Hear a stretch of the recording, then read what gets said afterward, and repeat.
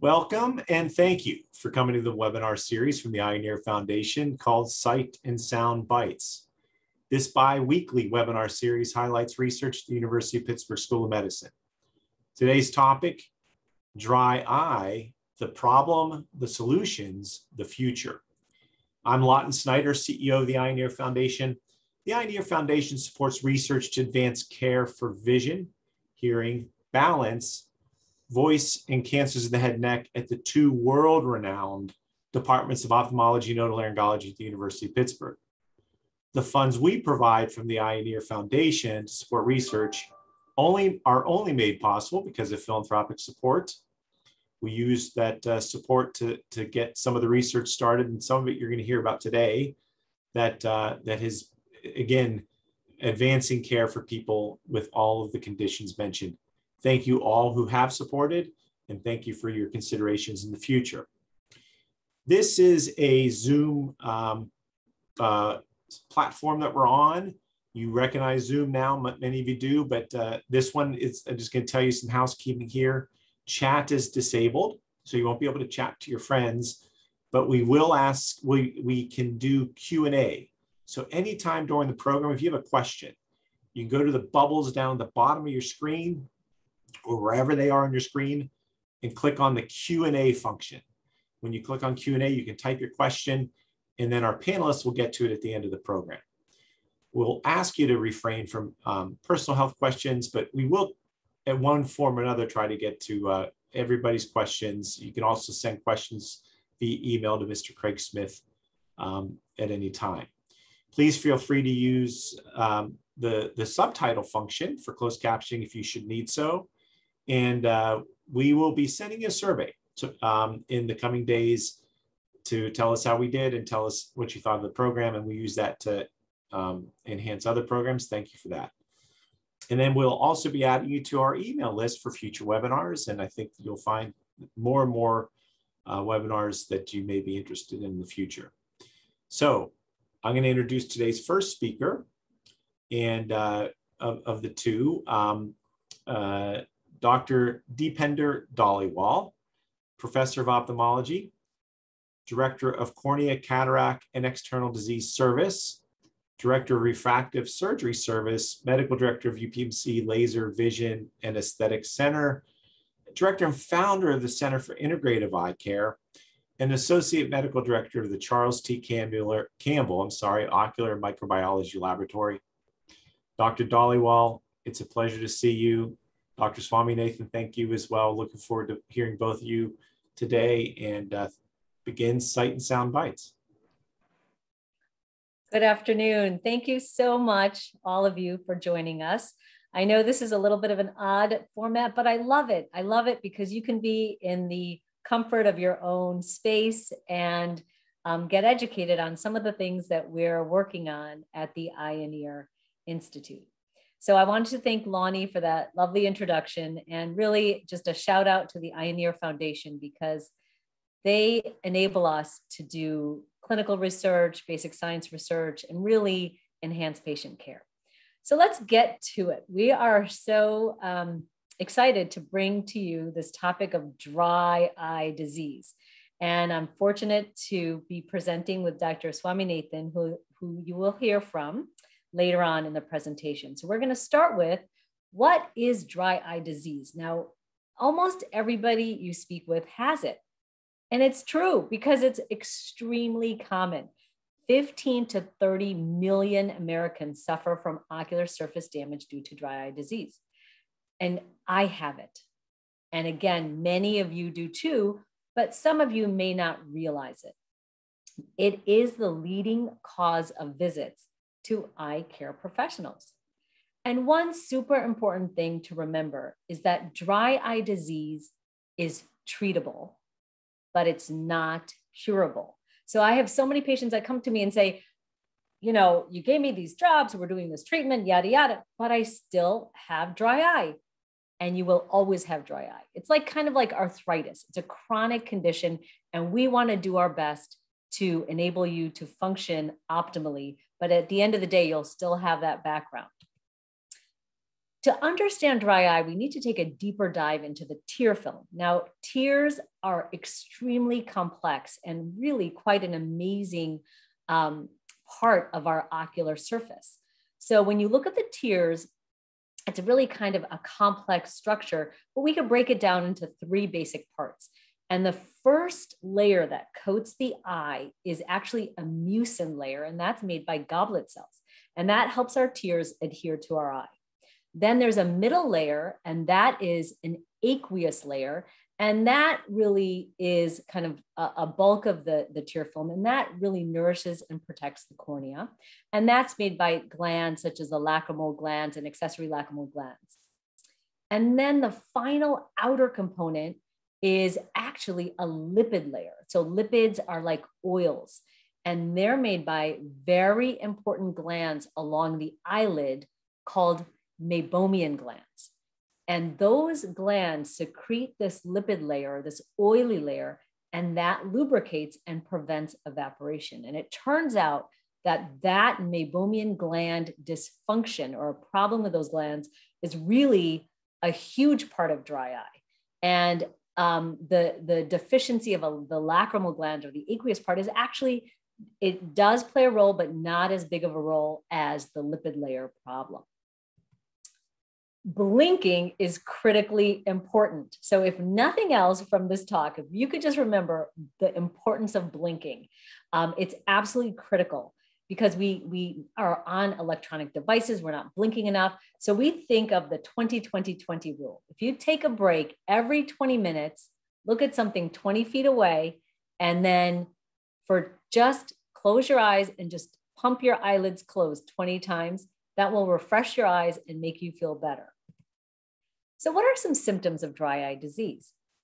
Red, irritated eyes with a burning sensation. That's very common. Sometimes people have a scratchy or gritty feeling. Another common thing is fluctuating vision. If you just have blurred vision that's the same all the time, that could be cataract, that could be so many different things, macular degeneration, for example. However, if it's fluctuating vision, that often can be attributed to dry eye. Now, excessive tearing is an interesting symptom. And some people say, how could I have dry eye? I tear all the time. Well, there's different types of tears. A reflex tear, like when you're cutting onions, or when when your eyes are irritated, that's actually a reflex, and that's not nourishing the ocular surface. So that excessive tearing is because your eyes are irritated from being so dry. Those tears don't really help you. So that could be a symptom of dry eye. If it's severe, you can have pain and light sensitivity. But remember, typically dry eye is not a vision threatening or life threatening disease, but it does affect your lifestyle. What are some causes? Again, like I mentioned, electronic device use. This is huge. We are blinking less. So when you use an electronic device, or you're reading the newspaper, etc., you're blinking less. And when the lids are not covering the ocular surface, your tears are going to evaporate more. So think of the lids like little windshield wipers, right? You have to make sure you cover that ocular surface to get the best results. Now, environmental factors really can be a key part, especially in the Pittsburgh winters. We have low humidity and we can get more dry eye. In the summer, we have these overhead fans or vents from the heating or air conditioning can really irritate the ocular surface. In terms of lifestyle, smoking, secondhand smoke, very harmful to people's eyes. Increased age, another cause of dry eye. Women are affected more than men. Contact lens wear and certain medications such as antihistamines, they dry out the eye 150%. Antidepressants, diuretics, beta blockers, estrogen replacement therapy, all of these medications have been associated with dry eye. And then there's the medical conditions such as Sjogren's syndrome, thyroid disease, diabetes, rheumatoid arthritis, and others that can be associated in a cause of dry eye. Glaucoma drops. So this is another thing, right? These glaucoma drops are wonderful because they help lower the eye pressure, but they can be very irritating and can contribute to ocular surface dryness. Now, treating dry eye disease is a very interesting concept. And before I go into these treatments, I want to share with you just a kind of a video of what the tear film looks like. So I'm going to show you here just a schematic of what blinking should look like. So you have the tear film, and then when the blink happens, the tears, they go out these two areas. These are called the puncta, the lower and upper puncta. And when we blink, this goes into the nasolacrimal duct and then out our nose. So I'll show you that again. So this is the ideal situation. Tears are made, and then our lid comes down and we blink, and then the tears go out the nose. So that's a healthy ocular surface. But in dry eye, what we find is that there's just not enough tears for some reason, or maybe the lipids are problematic and the eye gets red and irritated. Now, what we have these are the oil glands, the meibomian glands, and these are like little tubes of toothpaste. But really what should be coming out is like olive oil. That should be the consistency. And you can see when you have meibomian gland dysfunction, the oils, instead of being nice and clear, they're thick and clogged. And so you can imagine these glands should be secreting a beautiful kind of coating on our eyes, but these glands are blocked. The coating is not there. The tear film is evaporating quickly, and you can become symptomatic with burning. And these glands, you can see, are located just behind the lashes. So oftentimes when you come to the office, we'll express to see what's coming out, and we can see the consistency of the oils. So now let's go back to the treatment, because now you'll understand what we were talking about in terms of it's just easier to understand the schematic. So it's not one size fits all. It's really a customized approach in terms of treatment, because we have to understand why you have dry eye. But here are some basic steps that really work for everybody. You want to modify the environment, increase your humidity. So just get a cool mist humidifier, decrease airflow, turn off the fans, especially overnight. When you're driving in the car, make sure the vents are not pointed directly at your face. There should be no moving air, because that really dries out the eyes a lot. Artificial tears are wonderful. They're not exactly the same as our natural tears, but they can be a wonderful supplement. And we prefer the preservative-free kind, because then you don't have an extra issue with a preservative irritating the eyes. And really, if you have basic dry eye, you can start with the artificial tears 1 to 4 times a day, and that can help tremendously. Now, here's the critical thing: warm compresses. And now you understand those. You want to melt the thick oil in the glands, and that's the idea of the warm compresses. You want to help those meibomian glands secrete a nice thin oil. Now, you can get a beaded mask, but now there's some electric masks that are really wonderful. You just plug them in and they heat up the eyelid to a nice temperature we want you to do 15 minutes. And I know that sounds like a long time, but 15 minutes twice a day is wonderful. That's a great way to start. And we ask our patients to think, blink. And I have to remember this too. So remember the 20-20-20 rule, blink your eyes. When you actually blink forcefully, that's a stimulus for the little meibomian glands to secrete the oil into the tear film. So that's actually helping the oil gland secrete. And if you don't ever blink, then the glands become blocked, and you know that story. Now, if you have blepharitis or you have some debris on the lids, we often ask you to use lid wipes, and tea tree oil wipe can be very helpful, because that tea tree oil is a natural antiseptic. Other treatments, and then again, it depends on your particular eye, but then we go into prescription drops for dry eye. And we have some wonderful options available, like Restasis, Xiidra, Cequa, and even some mild steroids we use for dry eye. We also can use some punctal plugs. And you saw the little puncta where the tears exit. That's the area that we're plugging, not the formation of the tears, but the drainage of the tears. We also sometimes use gels, ointments, autologous serum drops. That's for severe dry eye. We actually can prepare some drops from your own blood. And that has a lot of growth factors. The moisture goggles are super important, especially if you open your eyes at night while you're sleeping, or you have severe dry eye. That can help during the day. And then we have some in-office procedures that can be helpful, or specialty contact lenses. And I'm so blessed and fortunate to work with a wonderful, wonderful colleagues that help in our treatment of our patients with dry eye. And Dr. Vishal Janji is one of our wonderful researchers and clinicians, and he's collaborated with Dr. Swamynathan on some dry eye research. Dr. Alex Maman is another fantastic colleague, as well as Dr. Rohina Kamyar and Dr. Gaurav Prakash. They're all wonderful, and we all have a very similar system in treating dry eye. We try to think of the best practice pattern and have basically kind of a protocol type of approach to successfully treat your dry eye.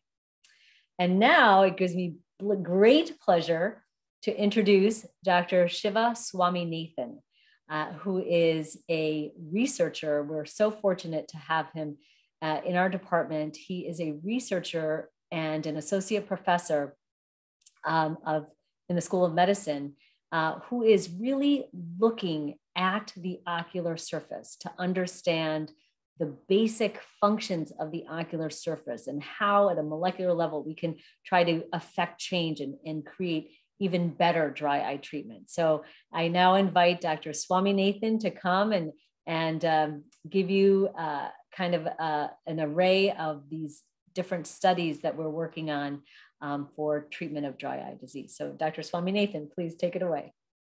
Thank you very much for a fantastic introduction, Dr. Dhaliwal. That was really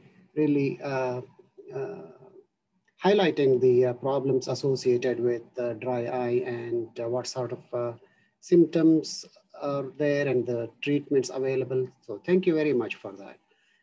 So now let me move into what sort of research is going on in UPMC that is related to the dry eye disease. Now, the ocular surface or the front surface of the eye is a continuous surface that connects the cornea, the clear part of the eye, and the conjunctiva, that is the white part of the eye, and the eyelids, and so on. Now, this ocular surface is bathed by the tear fluid, and there are different components of the ocular surface that contribute to the tear film. For example, lacrimal glands produce the aqueous part, meibomian glands produce the lipid or oil part, and the mucins are produced by the goblet cells in the conjunctiva. And these all come together to produce a healthy tear film. Now, that shows us that it's absolutely critical to have each component of this ocular surface formed and be functioning properly for our ocular surface health. And we are very interested in understanding the molecular mechanisms, molecular networks of different proteins that regulate how this ocular surface is formed and how it is maintained as we go through our daily day-to-day activities. Now, our research that is funded by the federal government through the National Institutes of Health has demonstrated that the transcription factors called KLF4 and KLF5 are absolutely critical for proper formation and function of the ocular surface. When these genes, KLF4 and KLF5, are either mutated or not functioning properly for whatever reason, there are defects all over the ocular surface that result in dry eye-like symptoms. And we are now studying the properties of these transcription factors and their functions in greater detail.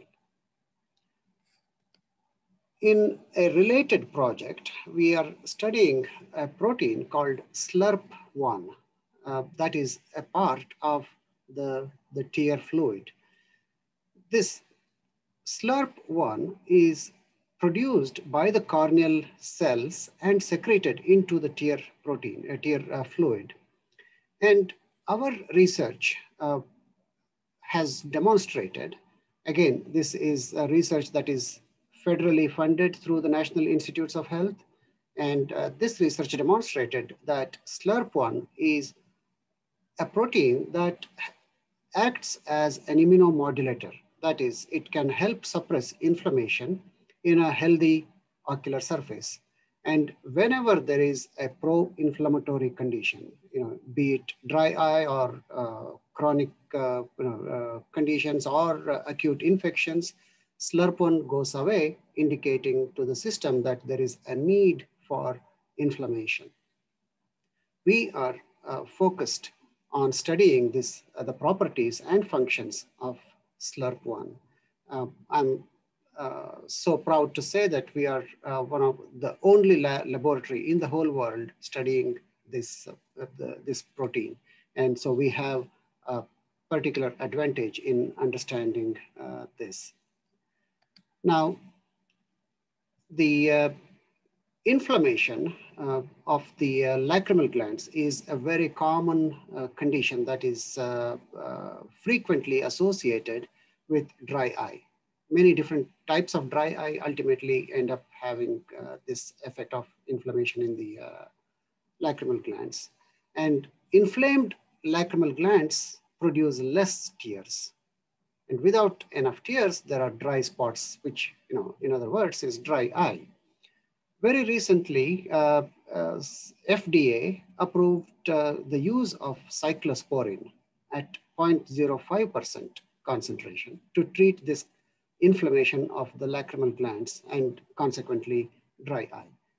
Now, there is a school of thought that believes that a slightly higher concentration of cyclosporine may be more beneficial, and we are testing that. We are testing if 0.09% cyclosporine is more effective in combating inflammation and consequently more effective in treating dry eye. This project is supported by a pharmaceutical company, and the research is ongoing with new patients being recruited to study this. In another project that's addressing a different part of the tear fluid, that is the mucins. Now, Dr. Dhaliwal indicated that mucins are produced by goblet cells, highly specialized cells that are present in the white part of our eye, the conjunctiva. And the only function of these goblet cells is to produce and secrete mucins that help retain the tear fluid on our eyes. So they stabilize the tear fluid. Without mucins, what happens is the tear fluids just flow through and fall off of our eyes. They won't stay there. So it's very important that we have goblet cells and the mucins that are produced by goblet cells. Mucins also help fight against some bacterial infections. And what is important for our purpose today is to understand that goblet cells are affected in most types of dry eye. Whatever the cause is for your dry eye, ultimately it results in some effect on goblet cells that results in the lack of mucins, which in turn results in exacerbation of dry eye conditions. Our research with Dr. Wells in pathology department found that IP10P, a peptide, promotes this goblet cell formation. And this was a serendipitous discovery that we are testing further to see if IP10P, the peptide, can help more goblet cells to be formed in the conjunctiva in dry eye conditions. And so whether it is a useful therapeutic for treating dry eye. Now, finally, one thing that is clear is there are lots of drugs available to treat different kinds of diseases all over the body. And so is the case for the eye, for the ocular surface. The problem with these drugs, whatever we want to put on the ocular surface, is that they are hardly retained because tear fluid is quickly washed away. Every time we blink, we are removing some. And so there is fresh tear replacing the old tear. With that, the drug that was put on our eyes with, say, eye drops is washed away within seconds. And that is a problem because drug delivery is not effective. So Dr. Shanks and his colleagues in our department, they have found a very clever way of addressing this problem. They identified a biologic anchor that binds the ocular surface cells And the idea is the other end of this anchor can be attached to the drugs. So with that, the anchor is attached to the cells on the ocular surface and the drugs are retained longer on the ocular surface. So if this, whether or not this biologic anchor is useful for ocular surface drug delivery is being tested by Dr. Shanks and his colleagues in a project that is supported by NIH as well as Weigand Family Foundation. So these are just to give you a flavor of different kinds of research that's going on. And this is a teamwork and supported by many different sources of funding, most prominently the federal government, and now here, the Eye and Ear Foundation of Pittsburgh. We are so thankful for all the support that is provided by all the donors through the Eye and Ear Foundation of Pittsburgh. And there are lots of core facilities and collaborators who, that also facilitated our work. So with that, I have given you a flavor of different kinds of research going on in our department. And I thank you for your attention.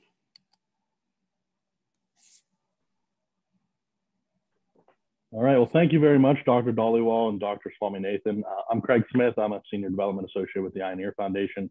I'm going to help moderate the Q&A session now. So the question and answer session is open, so please submit your questions. We have a few already, so I'll get right to it. The first question we have is, with many vitamin supplements on the market and various fish and krill oils, what research with significant population sampling are shown to be effective? Are there any studies in progress? Shiva, would you like to start, or do you want me to? You can take that. Okay. So thank you for the question. And, it's a really important kind of part of the tear film are the lipids and the oils. So the thought is by taking supplements, we can modify the meibum that's secreted. So we want to treat dry eye from the outside in and from the inside out. So by taking a supplement, you can kind of enhance the composition of your oil glands, right? So of the meibum.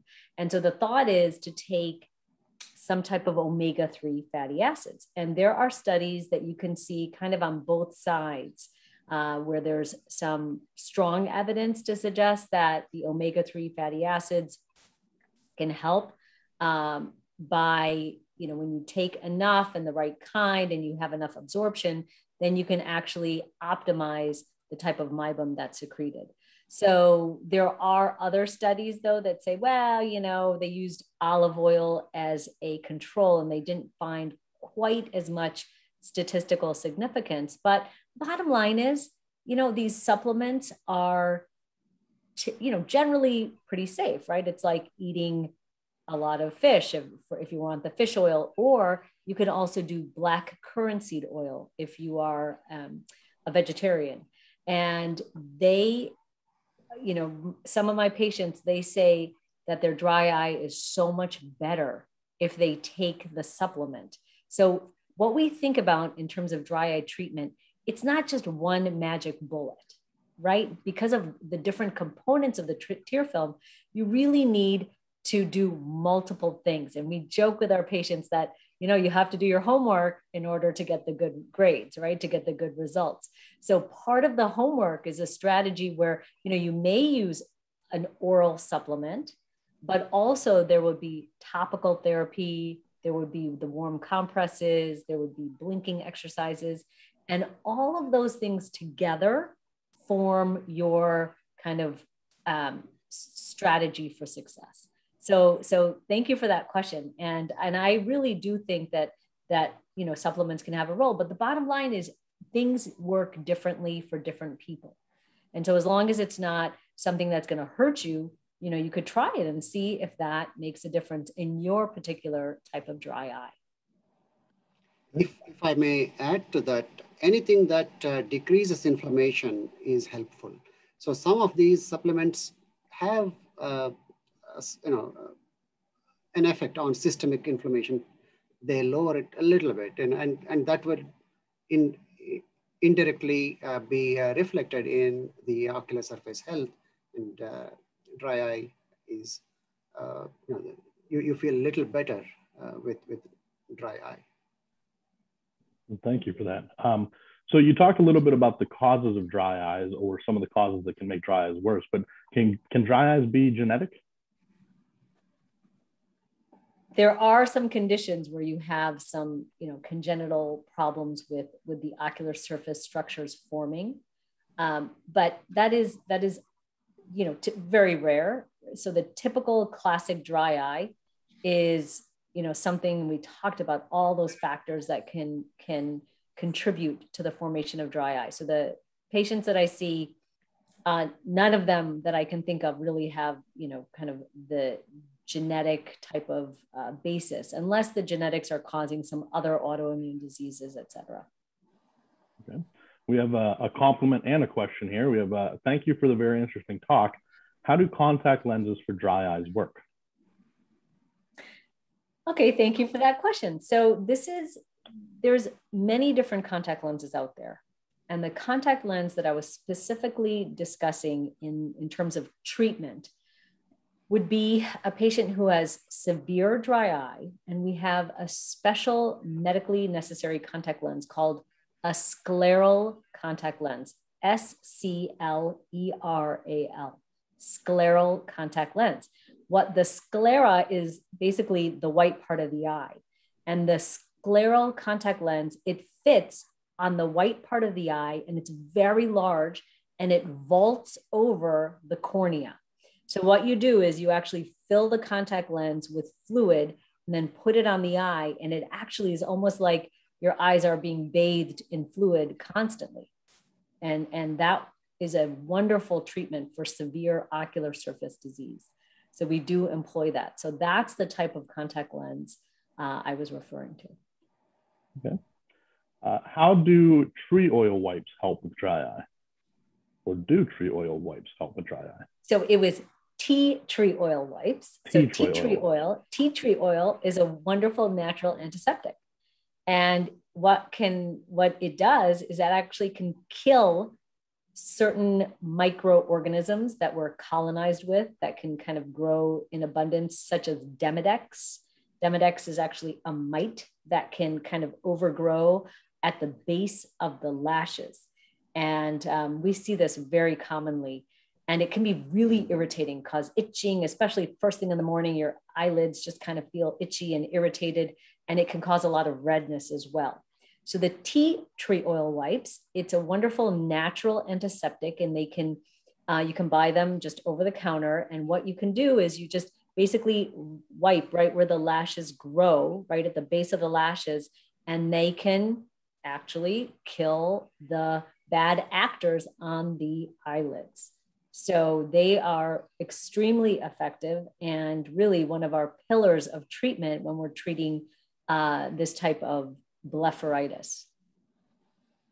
I think the next question is pretty relevant to a lot of people now in the age of COVID and doing more things on computer, but do specific kinds of computer glasses help with dry eye at all?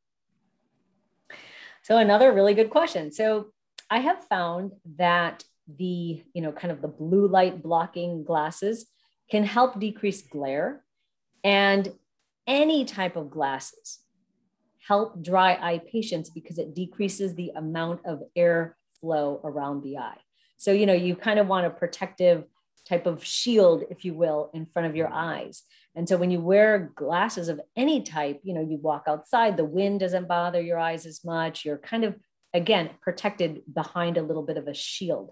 So I also find that, if you're working on a computer, one critical thing, and here's another really good tip in terms of environmental modification. So I'm sitting here and I'm looking a little bit down at my laptop, and that's helping my dry eye. Because my eyelid is covering my eyeball. If I have my computer screen up here and I'm looking, you can see my eyes are open much more widely. That will make my eyes much more dry.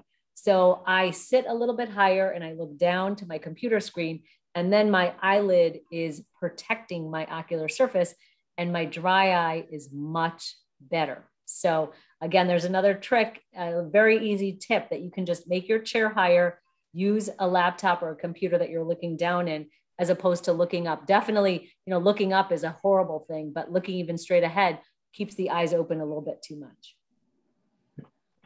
Is macular degeneration a factor in dry eye at all?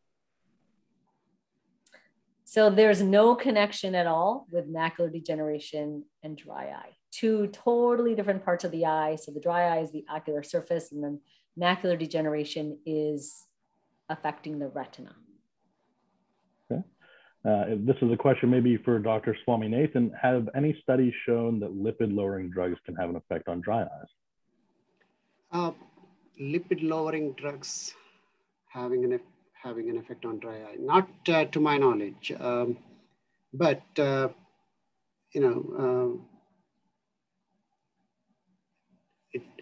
it is a good question, definitely. Maybe Dr. Dhaliwal has an insight into that. Yeah, like the statins, I think they're talking about. Statins can help a lot of different things, but I'm not familiar with any research. Just like Shiva mentioned, Dr. Swamynathan, I'm not familiar with any research, but there's so many different studies. We're just really understanding how these systemic medications can affect longevity and things like that. I'm talking about different types of medications that we could take. And they have different effects on the body when we study it long term. So, not to our knowledge. Since it is thought that omega-3 can possibly be good, has any research the negative effects of statins? Kind of piggybacking off of your question, your answer. Negative effect of?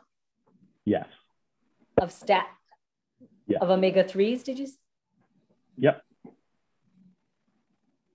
Shiva, do you know of it? No, nothing to support that possibility. Again, omega-3 definitely is beneficial, and statins are other things that suppress the lipid production in the body as such. It's not very clear where the connection is, or how this meibomian gland function can be altered by use of these statins. Okay.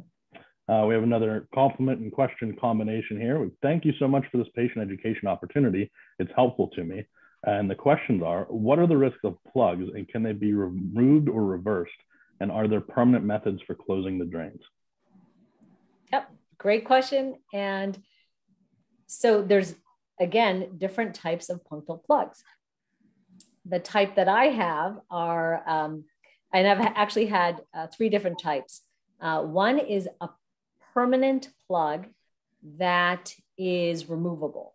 So it's made of a silicone material, and it just sits inside the punctum, but you can see a little white dot, so you know if it's there or not. And that is a more permanent type of plug, and it stays in as long as it stays in. I mean, I had my punctal plug in for about 5 years before it started irritating me a little bit, and then I had it removed. That's one type of plug that can be removed, that's semi-permanent. There's another plug that is dissolvable, and that can work, anywhere from, 6 weeks to 3 months or so. And we put that all the way in the punctum. So you can't really remove it easily, but you could flush it through if necessary, if you had overflow tearing. So that's a more temporary plug. It's made of collagen, so it is dissolvable. And then there are types that are permanent, that kind of sit lower down, that are harder to remove. So the question is a very good one that you would have to have a discussion with your ophthalmologist about this. The other thing is, yes, we can definitely permanently cauterize the punctum. So I do that when a patient has severe dry eye. We control the ocular surface inflammation first, always. Then we can go ahead and we try the semi-permanent plugs first, see if that works and helps. And if that works and helps, but the plugs keep on falling out, then we can permanently close the puncta with heat. I think you mentioned these previously, but maybe a little bit more detail. What part do the I'll see if I pronounce this correctly, the Demode mites have with dry eye? So Demodex is actually this microorganism, and it is a mite. Okay, and I know it kind of is a challenging concept to think about, but we're covered with bacteria, with microorganisms, right? And we understand that there needs to be a wonderful balance of bacteria in us, right? We all are now getting more aware of our microbiome in the gut and how important that is to our functioning. There turns out there's an ocular microbiome as well. And Shiva can speak to that in terms of the importance. And we have researchers who are looking at the ocular microbiome to understand the importance and what's there. And then there's some bad actors. Okay, so these can be kind of an overgrowth or a colonization. And this is what I'm referring to, the Demodex. They are actually, they live right at the base of the eyelashes and kind of around the base of the eyelashes. They kind of form sleeves. And what happens is they can, by their just being there and living there and doing what they do, they can really irritate the ocular surface by living there. And so they can be a cause of severe inflammation along the eyelid margin. And so you have to have, we have to look with a microscope, which is called the slit lamp. We look at your eyelid, we'll have you look down, and we can look right at the base of the lashes, and we can see characteristic signs of the Demodex. And when we see those, then we typically treat with tea tree oil wipes. And the other thing that's very effective is just to use any bland type of eye ointment that can just kind of, we ask you to do that at bedtime, to put that ointment right at the base of the lashes, and it actually suffocates the little mites. And that can be really, really helpful as well. And Shiva, would you like to add anything about the Demodex or the microbiome, ocular microbiome? Yep. I think you covered the Demodex part of it very well. The microbiome as such, there is research going on in our own department in Dr. St. Leger's laboratory, where he's actually studying the beneficial aspects of certain type of bacterium that is present in the ocular surface. Not every bacteria that you can imagine is harmful. There are some beneficial types as well. So, there is no known link between dry eye and these ocular microbiome, but I will not be surprised if one is detected in the coming years. And so, stay tuned for that. And how does eye makeup affect dry eye? Boy, these are really great questions. So I'll tell you, the one really bad offender in terms of eye makeup is mascara. Mascara can be really irritating to the ocular surface. And we see patients, and for all of us who wear mascara, we know, you can put it on one day and you wipe it off, but it doesn't always come off all the way because it's the kind of this thick tar type of substance. So it kind of lives at the base of your eyelashes and it's really hard to remove, and you never really get your eyes clean. So that can be super irritating to somebody who has pre-existing dry eye. So one thing that we ask when you come in, if you have severe dry eye, we actually ask that you stop using all eye makeup, and just stopping all eye makeup and cleaning the lids with a tea tree oil wipe, or just even just a natural, a different type of eye wipe that doesn't have to have tea tree oil, but there's different types that will just help you clean the base of the eyelashes very nicely. That can be really very helpful. And I will give a little shout out. There's one type of mascara that we find really is much easier to clean and to come off the lashes, and that's called Blink mascara, and it's BLINC. And when you wear it, basically it forms like a little sleeve on each eyelash. And then you just take a washcloth and you kind of just wipe down when you're washing your face at night, and you'll see the little sleeves on the washcloth, because it actually will come off, the mascara will come off fully. And that often helps our patients who have dry eye, because they're able to get the mascara completely off the eye before you go to bed. I have no financial interest in Blink mascara, but I find that it doesn't irritate my eyes. So on the rare occasions I do wear mascara, I wear that one because at least I can get it all off at night. Well, there you go. Doctor recommended. Well, I don't know, but yeah. Is Avenova still recommended for eyelid bacteria and mites?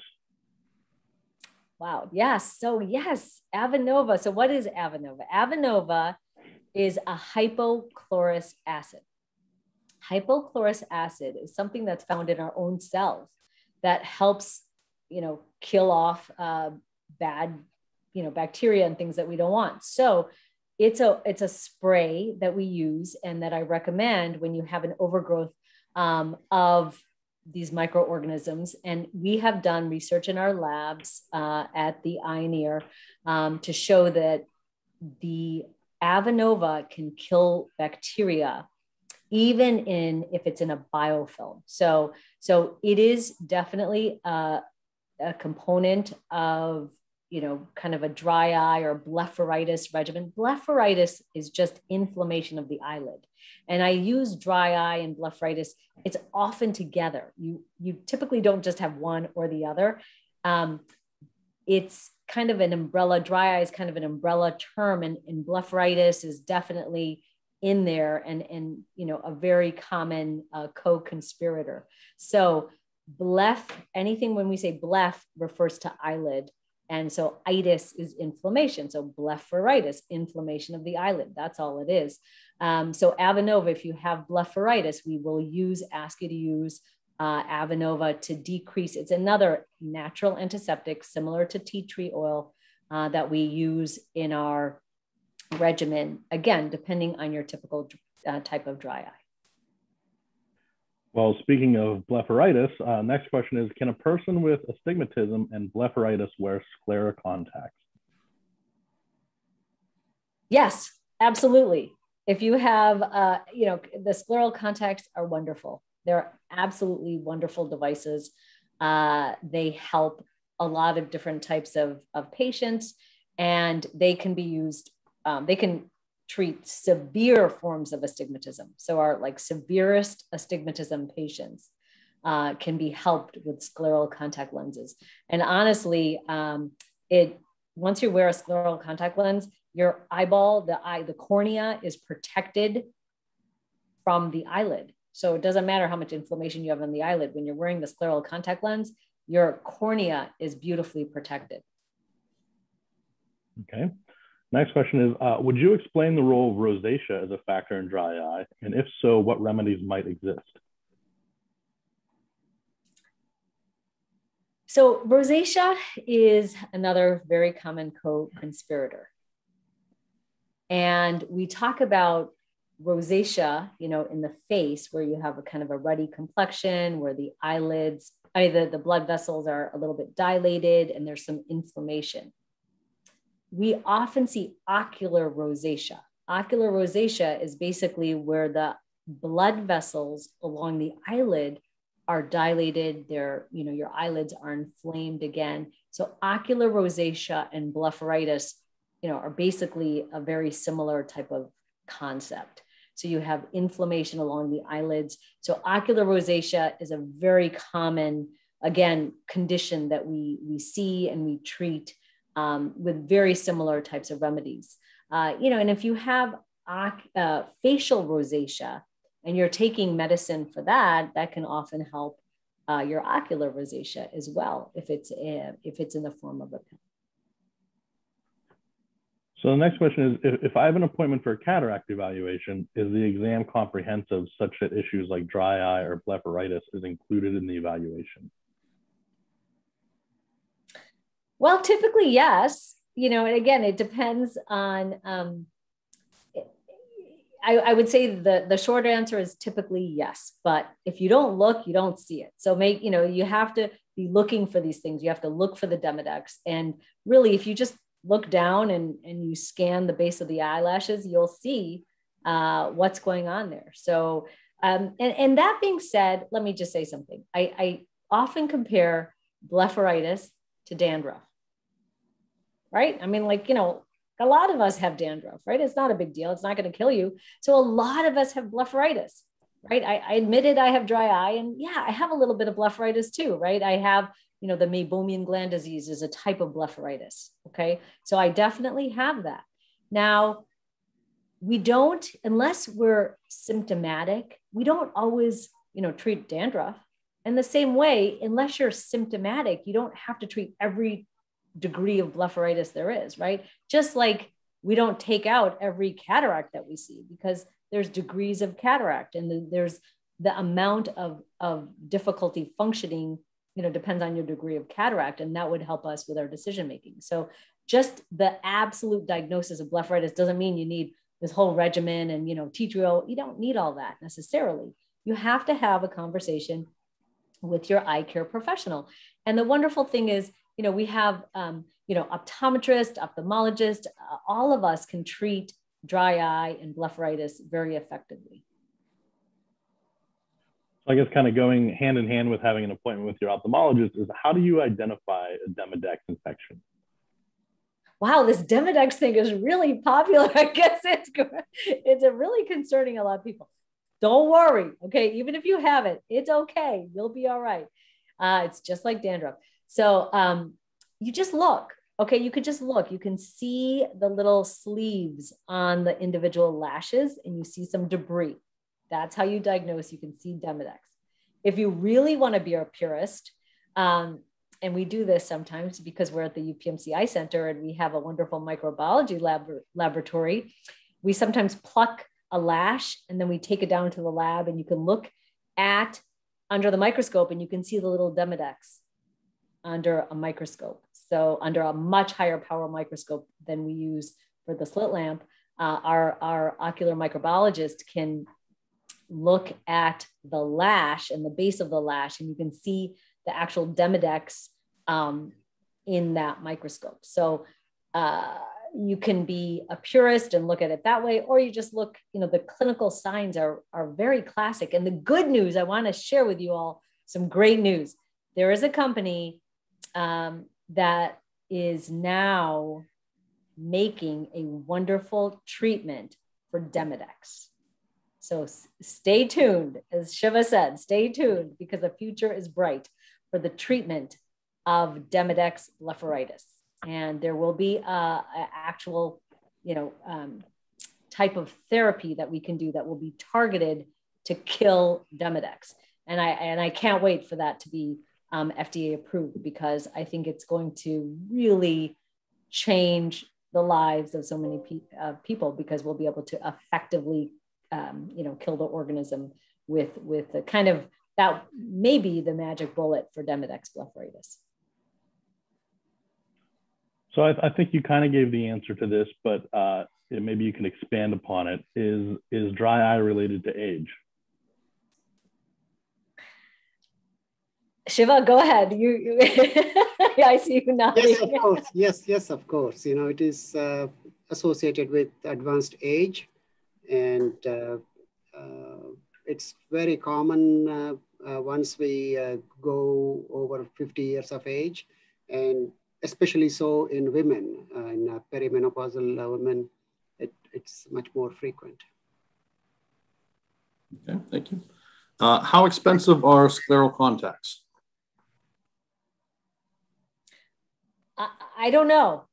Because I haven't had to get any, but again, there's some types that are medically necessary, so they may be covered by insurance. So I would recommend working with an optometrist who fits scleral contact lenses, and then having that discussion, because again, there's several different types of scleral contact lenses.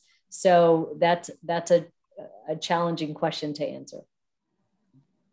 We're going back to the Demodex again. Is it okay to use cilantro cream on eyelids to kill Demodex?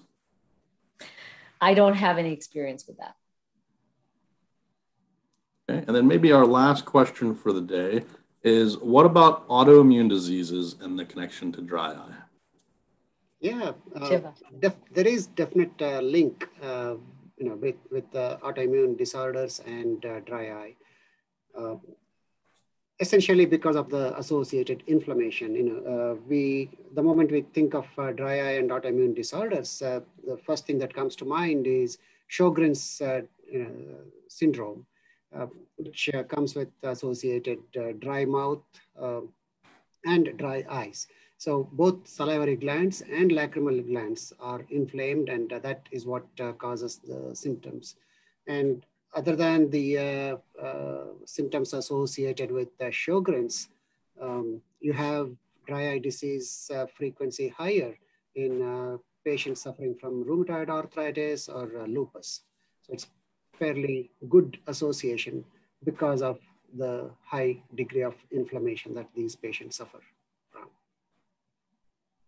Good question. Yeah, it's a very well established link there. Good. We'll end here with just another compliment we got. It says, I have learned so much relevant information from Dr. Dhaliwal's Q&A and presentation. She's very gifted at explaining and teaching. I also appreciate the research explanations from Dr. Swamynathan. Thank you so much. So, we want to thank everybody for joining us today. We're just about out of time here. We hold these webinar series every 2 weeks. Our next webinar will be Thursday, October 7th. We'll be presenting on tinnitus with Dr. Thanos Xenopoulos and Dr. Philip Perez from our Department of Otolaryngology. So please be on the lookout for that invitation that'll be coming to your email in the next couple weeks. And again, please, we'll be sending out a survey on this presentation. So please let us know your thoughts, and that helps us to improve these presentations going forward.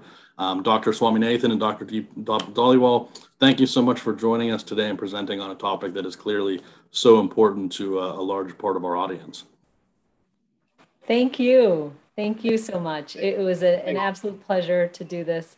And especially with Dr. Swamynathan, what a joy to present with you as well. And thanks to the Eye and Ear Foundation.